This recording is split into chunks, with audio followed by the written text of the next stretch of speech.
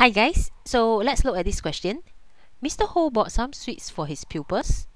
If he gave each pupil 5 sweets, he would be left with 3 sweets.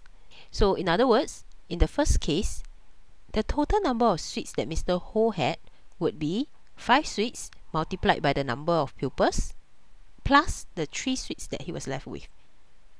If he gave each pupil 3 sweets, he would be left with 59 sweets now.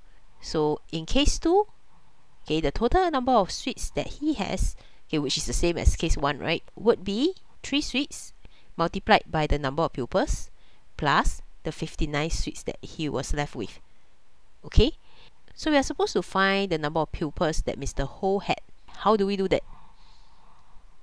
First of all, we need to make use of what we have. Okay, so let's find the difference in the number of sweets left, in case 1 and case 2.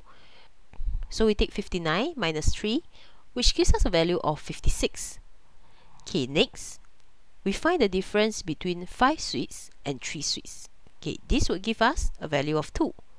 So what do all these numbers mean? Okay, it means that this 56 sweets here was actually a result of him giving 2 less sweets to his pupils each. Correct?